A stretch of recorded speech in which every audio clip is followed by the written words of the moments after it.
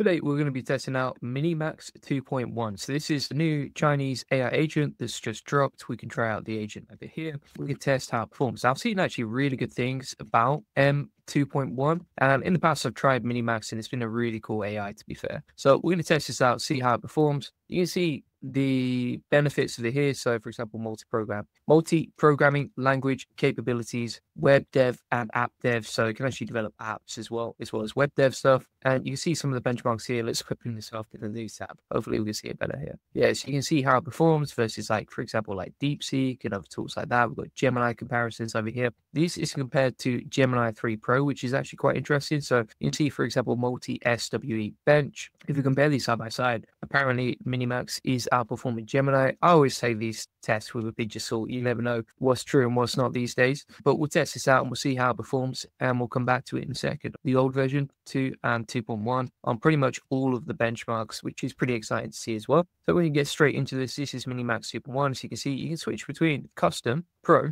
and lightning, right? Now, if you use custom, you can actually set up custom instructions for your project, and auto as well is available. And then pro is like better for complex development, deep research, and PowerPoint. So let's test this out. We can also use sub agents, which is quite interesting. And then additionally, we have MCPs. So we can use, for example, like Google Maps, or we can use MiniMax. And we can actually add new MCPs over here as well. So I've never seen it that easy to use MCPs, which is pretty cool. And if you have any questions as you go along, like, feel free to ask and we'll test this out. All right, so I can say, okay, build a website for the agency, SEO agency. We'll test this out.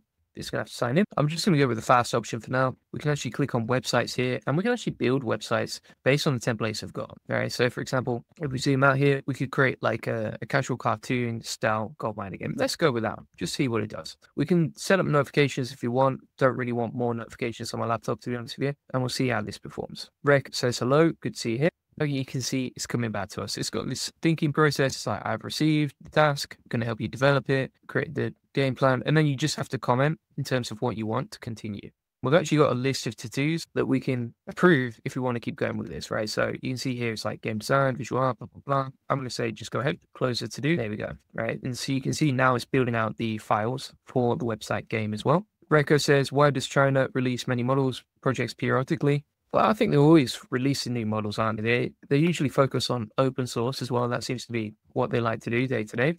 Switch to dark mode. That's better, isn't it? If you want to change to dark mode, just go to settings and then general, and you can switch between these two here. So that's beginning to code out. What we can actually do is use the same prompt and we'll just test it against Gemini Pro. So obviously on the benchmarks, if you go back here, you see on the benchmarks, for example, this is Gemini on the benchmarks. We've also got ChatGPT 5.2. So let's see how they perform and whether it's worth testing these out. So we're going to do the same thing on Gemini using Flash. In fact, no, we'll switch to Pro just to make it fair.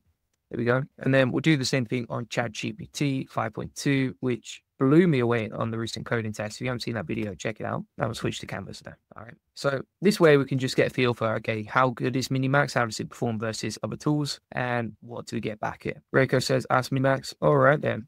Well, if you, why does China periodically release projects? If anyone's got any tests they want me to see here today as well, just let me know. So ChatGPT 5.2 is coding it out. Gemini has created something pretty cool. Nice. I like this game, actually. That's pretty fun. All right, let's see what MiniMax does. You see here that MiniMax is a lot slower, right? It takes a lot longer. And we were on the lightning mode, I believe. Oh, it's on selected pro, actually. So that's probably why. It's using the thinking mode inside MiniMax. This project is also open source too, so you can run it locally. Let's have a look at some examples of what it can do, and we'll test this out. All right, so here's one example, multilingual coding. We'll play this back. That's pretty nice, isn't it? Look at that. All right, let's try this out. Oh, wow. All right, this is really interesting. So you see here, we've got 3D interactive animation, and it says MiniMax M2 built a 3D dreamy Christmas tree based on React 3 Fiber. It supports gesture interaction and complex particle animation. Let's try this out. So I'm going to click on here. We'll allow this whilst visiting the site. Whoa, this is crazy. Look at this. Wow, I feel powerful. So basically, if you're not sure what's going on here, this is basically controlled by my hand. So I can control the screen with my hand, as you can see here. We can use like gesture support. We can move this around, etc. How cool does that look, right? If we move the hand, it'll rotate the tree. If we do a fist, it'll gather the tree. If we open the hand, it'll crush the tree. Wow, amazing. That is insane, genuinely. I love it. Sergio says, nice.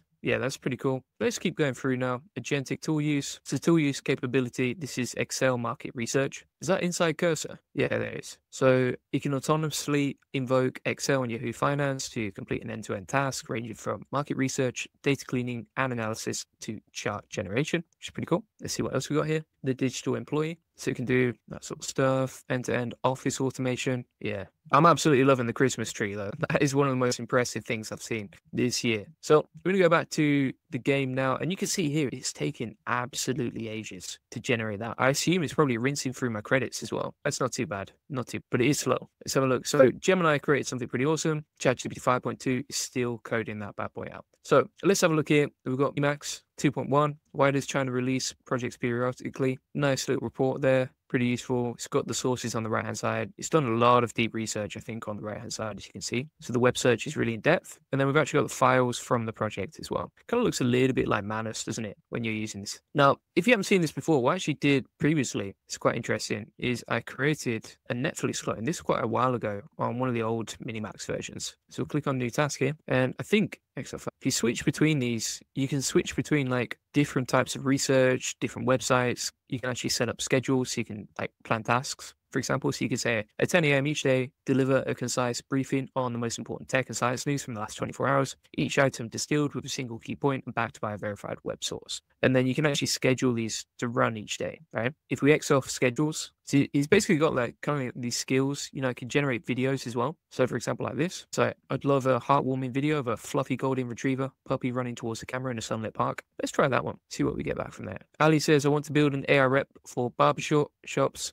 Can you walk me through the process and the steps of building it? Yeah, so what you want to do for something like that, it depends what you need, right? It depends what type of chatbot you want. If you want like a voice agent, you can build those pretty easily inside AI Studio. Check out my trainings inside the AI Success Lab on how to do that. So if you type in AI Studio here, you'll get on my best trainings on like voice agents and that sort of thing. And then also you could use, what else could you use? You could use one that I used recently was Coach Fox. Coach Fox is pretty cool for creating like chatbots as well. And you could use that on your website. So it depends where you're going to host it. But if you want a voice agent, AI Studio. If you want a chatbot on a website, then you can use something like NA10 or you can use Coach Fox as well. All right. So this is running the prompt now. You need to generate it. ChatGPT is taking ages to build that out. So Gemini is by far the fastest and the best, even when you're using Pro mode. MiniMax is taking ages to generate this website. I hope it's good when it creates it. You can also get an API for this, right? So you can get APIs for this stuff. And I think, if I'm not mistaken, you can actually get MiniMax M2 open source on GitHub. So if you go to GitHub and then MiniMax M2, you can actually run it locally as well. Doesn't seem to be 2.1 there, but you can run this locally. So it's open source. And then you got like Mini Agent as well that you can run open source too. The other way that is it available on? Yeah, so you can get it on OpenRouter as well here. So this is MiniMax. If we actually compare it, we'll run the comparisons here. So we'll pull up Gemini 3 Pro Preview and we'll compare this against Claude Opus 4.5. Let's see how it performs. So pretty low context window over here, whereas Gemini has a much bigger context window. But I don't know whether they've done that for fun, but like 205K context window versus 200K on Opus. So it does have a bigger context window than Opus. You can see the activity here. So it literally just got released last couple of days, whereas Gemini 3 has been out since November the 24th. Feels like a long time ago now. And then you can actually see the costs here. So yes, MiniMax might be slower, but it's actually a lot cheaper than using Gemini 3 or using Opus, as you can see. So it is a lot cheaper too. Did it generate the answer? Yeah, we covered the answer a second ago for the China one. Asia says, is it open source? Yes, you can get it on GitHub. I think, yeah, so we were looking at Git4, weren't we? It doesn't, from what I can see inside MiniMax, inside the repositories, you can run all of these different models from MiniMax locally. And then you've got MiniMax M2 over here. This seems to be the older version of MiniMax. So this is 2, not 2.1, but still you can run it locally. And it's available on GitHub. So it's available. So have a look here. Is it available on Hugging Face as well? Can't see MiniMax M2 on there. I can only see M1 on Hugging Face. But you can use the inference model here, so you can test out here, and that will be free. The main launcher says, hi, good to see you. I'm going to keep going through now. So we've got the game beginning to be coded out with the command line execution. That does take a while though. I mean, that's what, it's been nearly 15 minutes. GPT 5.2 is finished now. Let's select story mode. Oh, that's pretty cool. I don't know if it's playable, but it looks cool. Not as good as Gemini, is it that? All right. So we've got this. These can run in the background as well, which is pretty cool. And then we have the video of the golden retriever here too. How do we view it? There we go. It's pretty good, isn't it? Pretty good right there. Let's play that again. the quality is super nice, like really HQ quality, isn't it? Record says, here's a project for you. Make RAG system that supports zip files directly. I want to build like something more visual, if that makes sense. Like something that'd be interesting, like a video or a game or a website, like we're doing in the background. Yeah. Let's try something else now. So refresh that. Yeah, so I answered on the Chinese project. It's still building out the game. We've created the video, and that was pretty good. So it creates videos faster than actually codes. And then if we go to new task here, let's try something else. So we're going to say research Julian Goldie's airport for boarding, create a beautiful landing page for his offer based on that research. We'll hit run on that, and we'll do the same inside Gemini and Claude. Honestly, I do think it's going to be very hard for open source models to compete with Gemini and Claude right now, because Gemini is just so advanced in terms of the quality of outputs are amazing. The speed at which it moves is fast. You can get free versions with Gemini as well. And then also you get a lot more functionality with Gemini than you do with MiniMax, right? And so I think a lot of people here, they want speedy outputs, they want fast stuff, etc. And you're not going to get that with MiniMax, right? It just takes too long to do. So look at that. I mean, this is the landing page from Gemini. It's already coded out. It's already looking pretty cool. Looks great, etc. Opus is beginning to code this out as well, but it's a lot slower. So I think the way that you would use MiniMax, probably like you type in what you need to, and then you just come back in maybe like an hour and wait for it to load, because there's no way you would sit here waiting to use it. Let's see how many credits we've used as well. So we've got 9,736. So it's used about not even 10% of our credits, which is good. I try something else now. So I'm going to say create a Netflix clone with playable trailers. So we'll click a new task, plug that in, hit run, see what we get.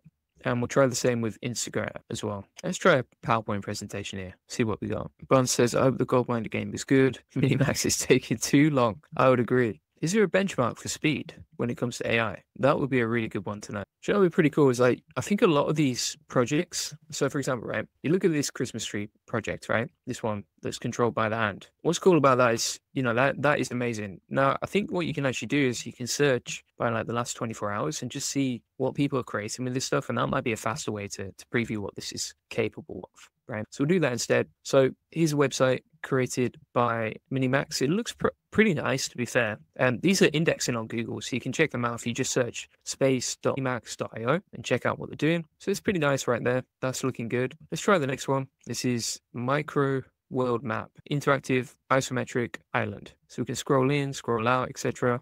And you see it's created by MiniMax over here. Not bad. Let's try the same here. So I'm going to say to Gemini, I know Gemini will create faster others. Create a micro world map, interactive isometric island. We'll see what that comes up. By the way, whilst we're waiting, if you haven't already, check out the AI Success Lab, link in the comments description. Completely free community. Comes with a community of 40,000 people. And you see it's very active, like people posting today and posting all sorts of cool stuff, which is awesome. And then also inside the classroom here, you can get all of my best trainings. So for example, if you want to get all my trainings on AI, how to use it, all the latest AI models, you can get it inside here. Every single one of these is like a course module with step-by-step implementation plans. And then additionally, if you want to get the notes from today, you get that inside the December 2025 automation section. And this runs you through like all the latest updates, including, for example, MiniMax 2.1, which is what we're covering today. So if you want to get the links and everything else, get that all inside the AI Success Lab. So here's an example. So this is from Gemini using Pro. Honestly, I would say, like, if I have to compare those side by side, this one looks a lot cooler than Gemini. So it does give better outputs, but maybe it just takes a lot longer. This is a kind of agency website created by MiniMax. That looks super nice. So maybe the outputs are better, but it takes a lot longer to generate, because the video was really good too. And this is a Lego builder. So we can, for example, like build stuff. Wow, change the colors of these blocks. So I mean, the outputs are pretty amazing. It just takes a long time to get them. All right, let's have a look at Claude Opus. So that's generated a really nice website right there. But I think honestly, for like creating, it's just taking too long, isn't it? For anything, pretty much. Yeah. So I mean, it's a cool tool. It creates amazing outputs, but it just takes so long to use. I would not use this day to day in my workflows unless I was really trying to create something super complex, and then I go and do something, and then this is working in the background. But overall, it doesn't blow my mind. Still great in that game. That could go on forever. And the other thing I would say here is like it is rinsing the credits now. So you see we've used about 10% of our credits whilst this runs in the background. So it takes a long time. You use up a lot of credits and it's super slow. So thanks so much for watching. If you want to get access to all my best trainings, tips, templates, workflows, etc., you can get that inside the AI Profit Boardroom. Inside here, you get all my best trainings. You get access to an amazing community of 1,800 builders. You can post questions, get help, get support, share your wins, etc. So look at some of the latest wins inside the AI Profit Boardroom. So for example, Scott is on a 100-day journey. Vladimir created his own blueprint MCP. We've got Steve Light created a Telegram hosted bot. Johan created his own MCP as well. So if you want to connect with awesome people, join the AI Profit Boardroom. Craig says very cool. And inside the classroom here, you can get access to all of my best trainings, templates, tips, workflows, etc. Inside the AI Profit Boardroom, we actually have full masterclass on how to learn AI from scratch. So if you want to learn how to build, for example, your first AI agent in under 5 minutes, you can do that inside the first week here. And then it guides you through week by week exactly how to learn AI to the point where you become an expert in it. And also it comes with all my best playbooks. So for example, a lot of people ask me, how do you create the AI avatar videos on YouTube? Well, this is how I do it. This is my process. You get that right here. You can also learn how we create shorts, Twitter automations, automate emails. We're updating this all the time with new updates. So you can see, for example, here, these are all our latest updates inside the AI Profit Boardroom. So feel free to get it. Link in the description. Appreciate you watching.